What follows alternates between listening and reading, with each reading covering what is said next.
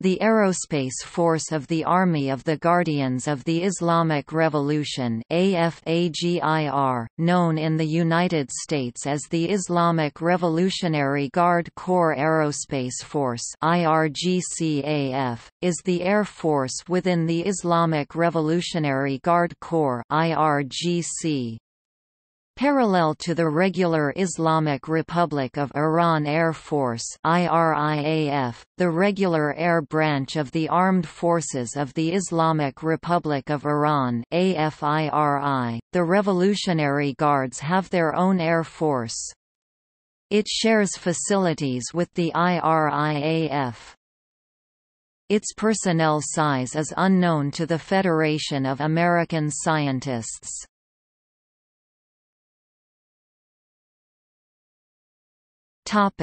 Aviation forces. Most American public sources disagree and argue on which aircraft are operated by the AFAGIR. The Washington Institute for Near East Policy said in 2005 that the backbone of the IRGCAF consists of 10 Su-25 Frogfoot attack aircraft, including 7 flown from Iraq to Iran during the 1991 Gulf War, kept airworthy with the help of Georgian technicians, and around 40 EMB-312 Tucanos.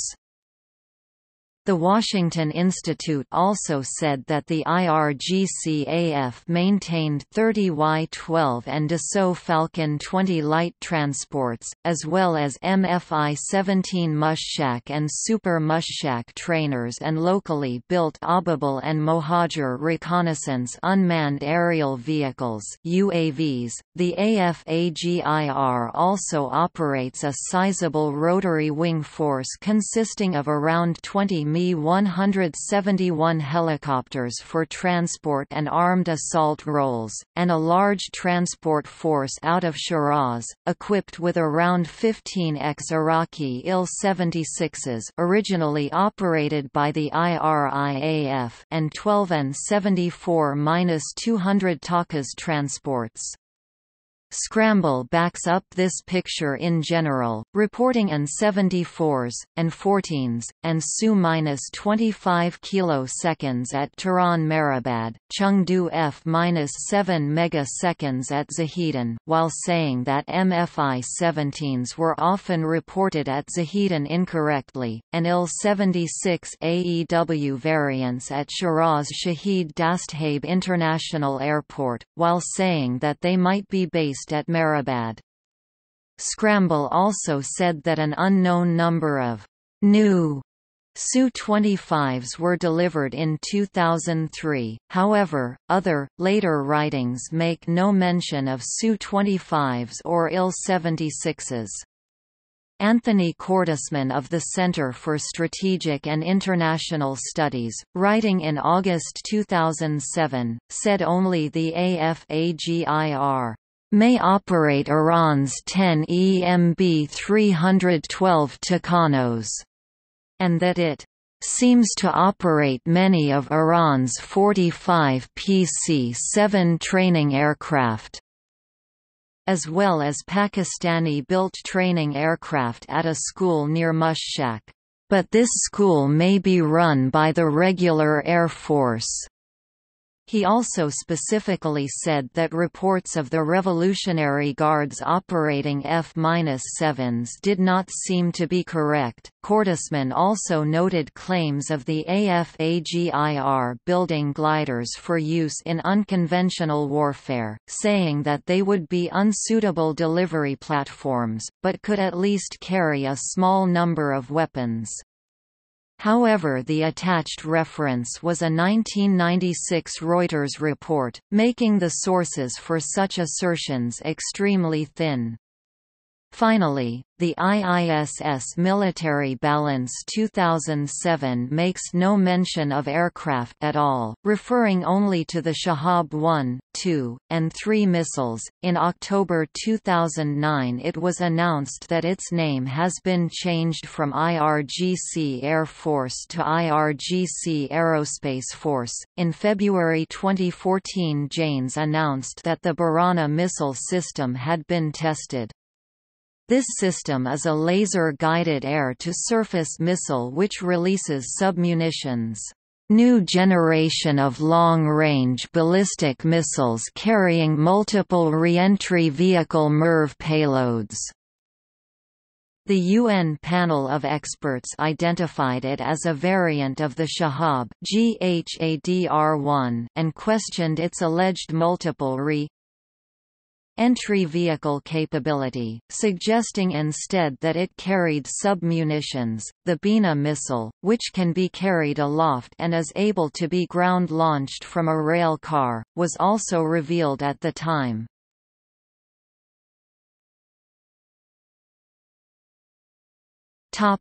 Current aircraft.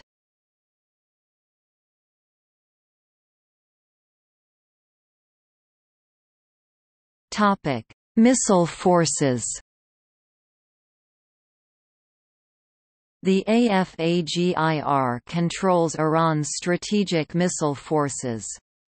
In August 2013, Emad Vahidi, former defense minister of Iran, said that his country is ranked 6th in the world in missile production. It is claimed to operate several thousand short and medium-range mobile ballistic missiles, including the Shahab-3, 3B with a range of up to 2,100 km, which is the mainstay of Iran's strategic deterrent. This puts even NATO members Greece, Bulgaria and Romania within striking range, if fired from western Iran. If Iran ever produces nuclear weapons, the AFAGIR is likely to control them. Iran says that it has no intention of producing nuclear weapons. Despite earlier routes, the Iranian military industry started the missile development program in earnest during Iran's long and costly war with Iraq. At times, throughout the war, Iran found that it could not strike certain Iraqi facilities or targets with its own forces.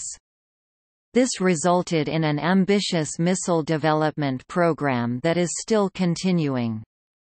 Today, Iran is developing space launch vehicles and sophisticated medium-range ballistic missiles.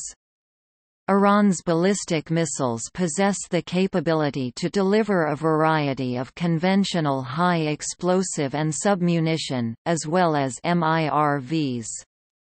Iran's achievements in missile development has been called impressive by IISS. In May 2013, Iran's Ministry of Defense and Logistics delivered a massive number of missile TELs to IRGCAF. Iranian television footage showed at least 26 TELs lined up in 2 rows for the event, which marked their purported delivery to the Islamic Revolutionary Guard Corps (IRGC) Aerospace Force, which operates the country's ballistic missiles. According to the report by IHS Janes, any Iranian long-range intermediate-range ballistic missile or intercontinental ballistic missile would require an extraordinarily effective guidance system and level of reliability to have any real lethality with conventional warheads, even if it could be equipped with a functional GPS guidance platform. It would probably require nuclear warheads in order to compensate for critical problems in accuracy, reliability, and warhead lethality.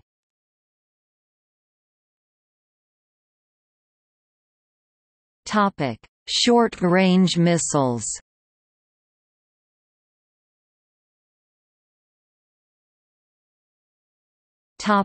Solid fuel program. The foundations for this were laid with the Oghab and Shahin-2 missiles. These would lead the way for a number of other rocket artillery systems including Fajr, Nazit, and Zelzal. The initial effort in this area relied heavily on technical help from the People's Republic of China in the form of assembly and manufacturing contracts during 1991 and 1992. Iran was quick to surpass the Chinese level of assistance and became self-sufficient.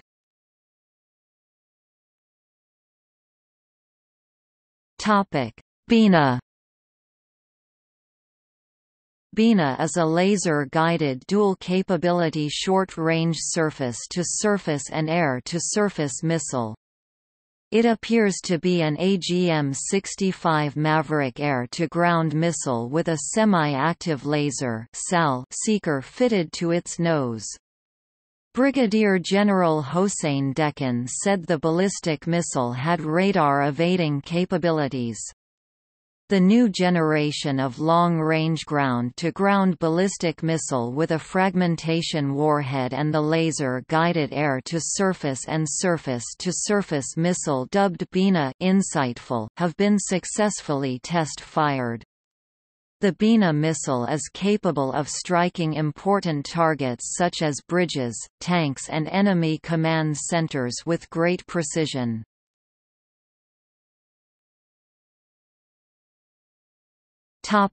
Liquid fuel program.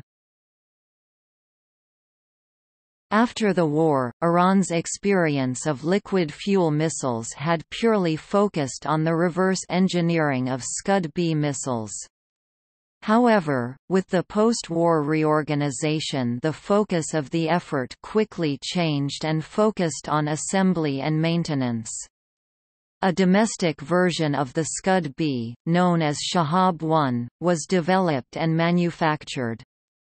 This led to its successor the Shahab-2, a variant of the Scud-C with a range of 500 to 700 km, and finally the Shahab-3. Since the end of the war, Iran has consistently attempted to recruit foreign help, as well as its large and highly qualified expatriate population, into its missile program. Iranian expatriates who left with the revolution have been slow to return, but many are now doing so and thus heralding a new age for Iran's missile development program with their tremendous wealth of technical experience.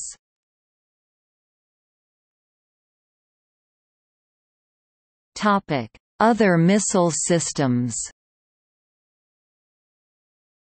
Iran has an arsenal of short-range, liquid-fueled missiles including the Scud-B and Scud-C, and is now able to produce Scud-type missiles on its own, such as the R-17E, a variant of the Russian Scud-B. The Aerospace Industries Organization, a subsidiary of Iran's Ministry of Defense, supports the manufacturing process by engaging in Scud missile restoration. Its short-range missile inventory also includes solid-fueled missiles, such as the Tondar-69 and the Fateh 110. Also, Iranian artillery rockets include the Samad, the Shahin-2 artillery rocket, the Nazaa artillery rocket, the Zel-Zal-1, the Zel-Zal-2 and the Zel-Zal-3.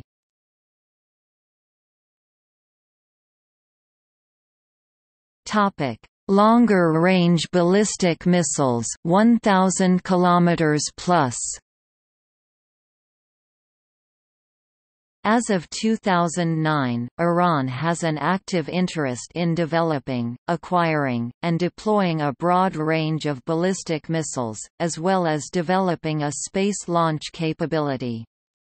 In mid-July 2008, Iran launched a number of ballistic missiles during military exercises, reportedly including the medium-range Shahab-3. Iran announced other missile and space launch tests in August and November 2008. In February 2009, Iran announced it launched a satellite into orbit and officially achieved a presence in space.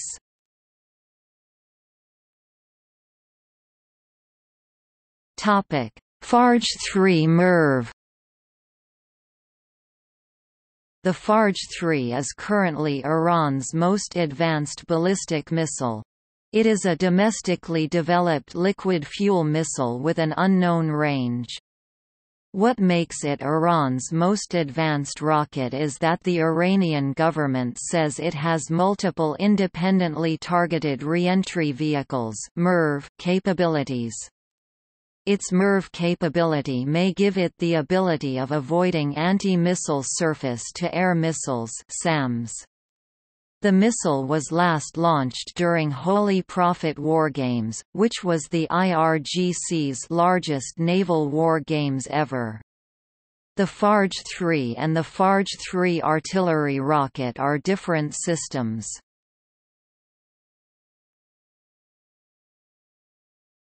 Shahab-3.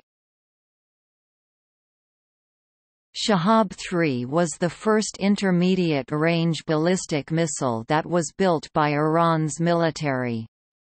Its first model, also known as Shahab-3A, has a range of 1,300 km (810 miles). Soon after, Iran came with a new model called Shahab-3B, which has a range of 2,000 km (1,200 miles), and can carry a heavier warhead.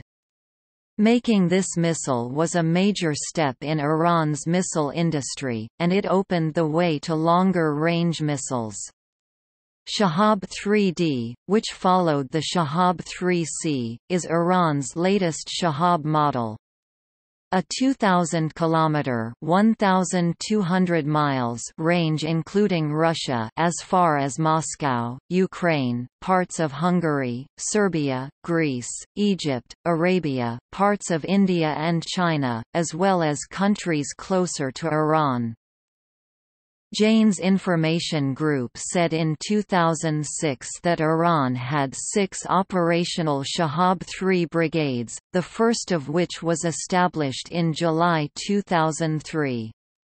They said that the 6 brigades were mainly equipped with standard variants, but with others described as enhanced Shahab-3 variants, with ranges of 1,300, 1,500, and 2,000 km (810, 930, and 1,240 miles), respectively.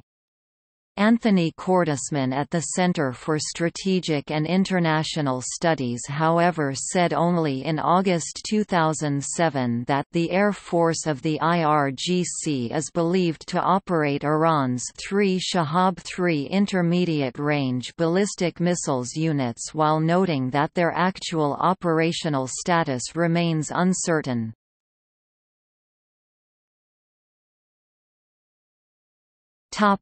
GHADR-110. The GHADR-110 is a medium-range ballistic missile designed and developed by Iran. The missile has a range of 1,800 to 2,000 km (1,200 miles) and as such is the Iranian missile with the longest range. It is believed to be an improved version of the Shahab-3, also known as the GHADR-101. It has a liquid fuel first stage and a solid fuel second stage, which allows it to have a range of 2,000 km. It has a higher maneuverability than the Shahab-3 and a setup time of 30 minutes, which is shorter than that of the Shahab-3.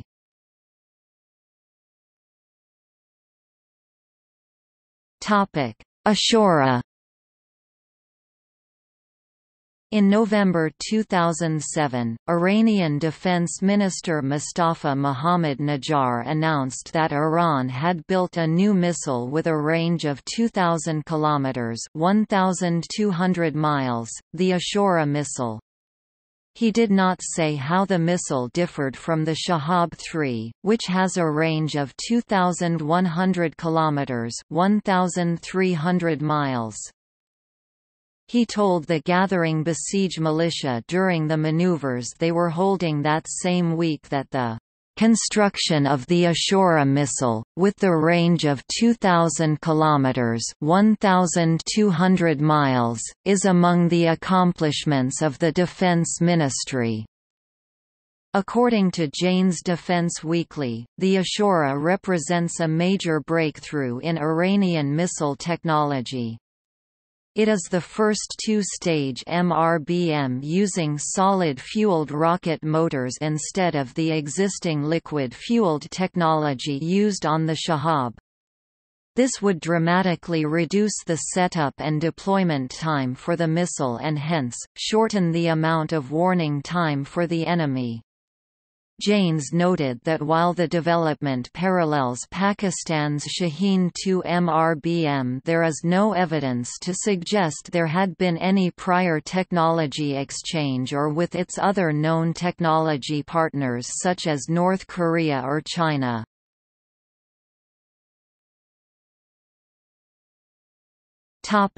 Sejjil. The new two-stage solid-fuel missile has a range of nearly 2,500 kilometers (1,600 miles). It was tested on the 12th of November 2008. An improved version, the Sejjil-2, was tested on the 20th of May 2009. Improvements include better navigation system, better targeting system, more payload, longer range, faster lift-off, longer storage time, quicker launch, and lower detection possibilities.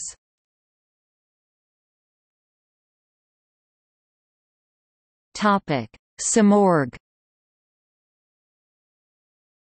U.S. Director of National Intelligence James Clapper told the Senate Armed Services Committee on the 11th of February 2014 that Iran was expected to test a missile system that could potentially have ICBM-class range, a possible reference to the Simorgh Satellite Launch Vehicle (SLV) on which Iran is working.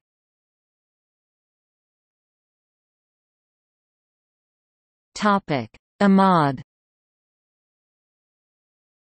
On October 10, 2015, Iran launched a new missile, the Emad. The Emad is capable of delivering a nuclear weapon and has a range of 1,700 kilometers (ca 1,000 miles), enough to reach all of Israel and Saudi Arabia. It is considered to represent a great advance in accuracy, with a guidance and control system in its nose cone that functions during re-entry into the atmosphere. As a consequence of Iran's nuclear deal (JCPOA), on 20 July 2015 the United Nations Security Council Resolution 2231 was endorsed, replacing the Resolution 1929, which called upon Iran not to undertake any activity related to ballistic missiles designed to be capable of delivering nuclear weapons. It has been argued that the language is not a legal prohibition. The U.S. ambassador to the UN Samantha Power said that the Emad missile was inherently capable of delivering a nuclear warhead, which is therefore a violation. However, Vitaly Churkin, Russia's ambassador, disputed this interpretation. A call is different from a ban, so legally you cannot violate a call, you can comply with a call or you can ignore the call, but you cannot violate a call. Iran's foreign minister, Javad Zarif, responded by saying that since Iran does not possess nuclear weapons nor does it ever intends in having one, it does not design its missiles Emad to be capable of carrying something it does not have. Nevertheless, the testing of the Emad missile took place before the adoption of the Resolution 2231. The US, France, Britain, Germany, Sweden, Turkey, and Australia asked the UN Security Council to investigate and take appropriate action.